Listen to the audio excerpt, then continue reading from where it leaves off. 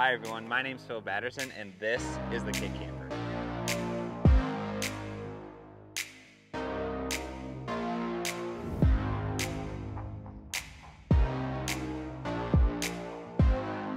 Alright, so the reason why I made this camper is because I wanted to A, build my own camper, but B, I wanted to make a camper that was no weld and no sew. And I wanted to prove to people that you could make a camper that was just as sturdy, just as durable without welding skills and without sewing skills compared to other campers that are out there. So the main components of this camper are 80/20 extruded aluminum, and the thing that I like about these so much is that all of these channels that you have readily available mounting hardware and all of that, so you can integrate anything that you really want into the frame.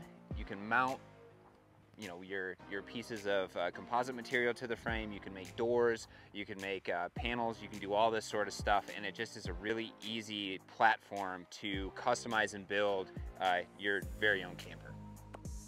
All right, so my goals with building the camper were to have an affordable, lightweight, easy to build camper. So I think I've accomplished that fairly well. The total cost of both materials was still less than $4,000. I over-engineered you know, pieces and parts of the camper. I really wanted cabana doors, so I had to buy a little bit more extruded aluminum. So what I'm going to do is I'm going to make a bill of materials and a DIY build guide. And the great thing about these campers is that they're fully customizable. You can say, well, I don't want these cabana doors, so I'm just going to put a panel and I'm just going to glue the panel or bolt the panel right directly to the 80/20 aluminum. That will save you a little bit of money. I also went with aluminum composite material, which is a little bit expensive. It was about $70 for a 4x8 sheet, but I really like it because it's two pieces of aluminum sandwiched around polyurethane core. This means that it's going to be rust resistant, has a little bit higher insulation value than, say, just wood, and it's just going to last a really long time, and it's fairly lightweight. So that's the cost aspect of things. From a weight perspective, the entire camper weighs about 400 pounds. Which again, I'm really happy with. My last camper was 350 pounds, and for this camper, I decided to make the entire bed, or like the roof footprint of the camper itself, the entire length or width of the camper itself. So it's 64 inches wide and 10 feet long, so 120 inches from the front to the back. So when we get in there, it provides a lot of space. And then the third thing is that I wanted it easy to build. I've kind of already touched on this, but using the 80/20 aluminum material really makes it easy to bolt things together, mount things directly to the rails, and all of that. Overall, it's just a really nice platform to be able to build and tweak and design things around that. With that being said, I'm really excited because I just got a 270-degree ostrich wing awning, and I'm going to be able to fabricate my own mounting pieces and mount them directly to the rails. So I don't have to like bolt them in, do any through holes, anything like that. I'm just going to be able to mount the ostrich wing awning directly to the camper itself through these channels. All right, so with that, let's do a quick walk around of the entire camper. All right, so first I want to just start with the panels. So all of these panels, like I said, are aluminum composite material, and you can buy them in a bunch of different colors, but the cheapest ones are white. So what I did is I bought them in the white color, and then I put just car wrap vinyl around all of it. That's something that I was like, well, I think it'll look really cool. It costs a little bit more money and it takes a little bit of, technicality to learn, but it was definitely worth it because I think this green looks really good. I added some decals to it as well. That's another fun thing about building your own camper. If you have, stickers and other things like that, you can make it and mold it to exactly how you want it to look. So with these panels, I added slam latches. So all of these slam latches can lock, and you just click the button and then you can use those handles, and then the whole door pops up and you can see our bed and sleeping area right here. So another thing that I really like is I mounted these gas struts directly to the alumina, or the channels themselves, if you want to come over here and take a look. And it gives you the ability to tweak and move the gas struts up and down without actually having to re-bolt them in or re-weld them in and stuff like that. So if you don't really know where your gas struts are going to go and you want to, you know, raise and lower the door, it's a super easy option. So now we'll move around to the other sides of the camper and just open all the doors. All of these gas struts, I think, are 35-pound gas struts. I started originally with 25-pound gas struts, but realized that they weren't going to be exactly what I needed to push the doors all the way up. So an upgrade to a 35, really easy, quick swap, and now they work really well and they stay up really nicely. So all of the slam latches, going back to like the locking mechanisms, they all mount or latch to these angles that I bolted into the rails themselves. Again, didn't have to you know, weld anything or anything like that. Just simply put your angle on the aluminum and then dial in your slam latch to lock into place.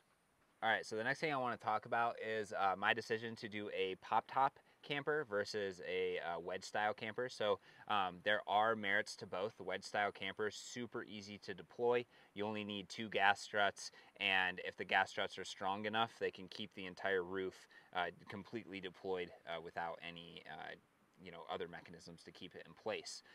The pop-up camper requires 4 gas struts, and the pop-up mechanisms, which I'll show you in just a second. But I wanted that because lifting the roof up, I think for this it's like 32 inches or so, really provides me with a lot of headspace. It allows me to sit up in bed without hitting my head or anything like that, and that sort of comfort is what I was looking for in my camper. I've done wedge style campers in the past, and again, they're super easy to do. So, you know, if you want to do that, you can totally tweak these designs in order to actually accommodate that, but I decided to go with the pop-up camper for that reason.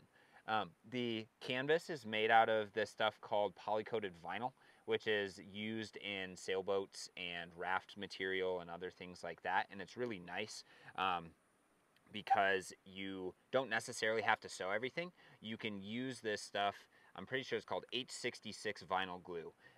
So you use this H66 vinyl glue on all your seams, all your cuts, all of that sort of stuff, and it essentially welds the poly-coated vinyl together. I opted to do that because I don't have an industrial sewing machine, and it's really worked out quite well. The material is a little thicker than like tent canvas or tent material, so it provides just a little extra insulation. Obviously that doesn't matter when I have giant windows, but I thought it was a good option for water wicking and you know, the ability to actually sew and repair without having to actually sew. You just use the glue. Next thing that we'll just like kind of highlight is how I actually mounted this camper to the rails of the truck. So the last one I custom made some mounts, but this one I just used truck mounting brackets that fit into my T-slots or my slots on the rails of my truck bed, and then I just cranked them down. These have been working really well. Haven't moved since I mounted them or anything like that, and the camper has stayed totally in place. All right, so the next thing we'll do is we'll jump up into the camper, and I'll give you kind of a tour. So here is the interior of the camper. We got the cabana doors just for all of the airflow and keeping the camper light on the inside.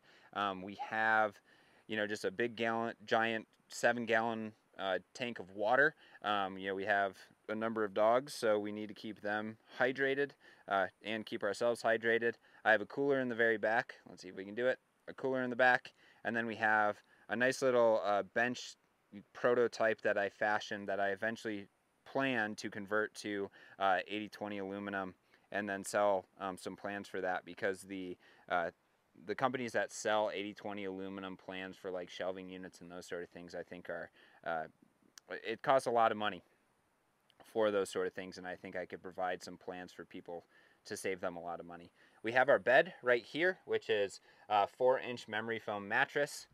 And then once we start getting into the camper, the first thing you'll see is the camper platform. So this is the camper platform, or the sleeping platform, excuse me, and it's got a 34-inch slide out piece of material that goes onto, oh, it's already trying to go onto the rails, that goes onto these rails that mount directly to the bottom of the 80/20 aluminum, and you just pull it out, get it all situated, and then you have a 60 by 80-inch sleeping area. So the next thing you'll see is just how we actually set it up when we're actually sleeping. All right, so here is the bed once it's all set up and ready to go. This, I'm pretty sure, was just a full-size bed, but definitely have a lot more space to fit a queen-size bed if we really want to. Here's the view with these massive screen doors that we have.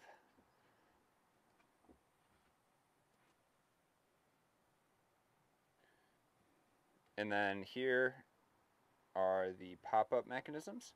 So this is what I was talking about. So these pop-up mechanisms bolt to the frame at the bottom, bolt to the frame at the top, and then bolt to each other right here. And when I first installed these, they were a little crooked, so I had to reinstall them, and that's why they're a little off-center. But other than that, these work really well, and they keep the roof from moving side to side. Then we have the gas struts. So the gas struts I decided to tuck onto the inside of the camper this time because I was noticing that even though I had gotten nice, you know, supposedly weather-resistant gas struts, they were starting to rust out in the Oregon rain. And then the last thing that I did is I covered the interior, or I insulated the interior with just 1-inch thick insulation, but then I decided to cover it with this wood style vinyl finish, and I think it looks really, really nice. You can't really see it on the other doors right here because they're popped out, but it makes it kind of feel like a little like modern rustic cabin sort of mixture. And I'm going to put the wood finish, or the wood vinyl, on both of the pop-up mechanisms going forward. Yeah, so that's the interior of the camper. I'm not 100% sure if my mattress will fit all the way underneath the roof when we pull it down, but I'm gonna try, because that would make things a whole heck of a lot easier. And then going forward, I'm going to build out this bench so we have a lot more storage and everything like that. I got to trim down the bed rail stiffener so we can have a nice little like pull-out camper kitchen, but all of that is to come. So if you guys like these videos and find them useful, please drop a like on the video. Feel free to subscribe. It really helps the channel out. I am going to eventually, or by the time this video comes out, I should have a DIY bill of materials and build guide that is released, and I will be selling those. So again, if you want to help support the channel, go ahead and purchase one of those. If you're thinking about building your own camper, you can find me on Instagram at kit.campers. And you know, drop me a DM, and I would be more than happy to help you, you know, design a camper, talk through different design ideas and those sort of things. I hope you guys enjoy the camper. Leave a comment. What's your favorite feature on the camper, or what's the thing that you would customize and tweak yourself? Awesome. Thanks, guys.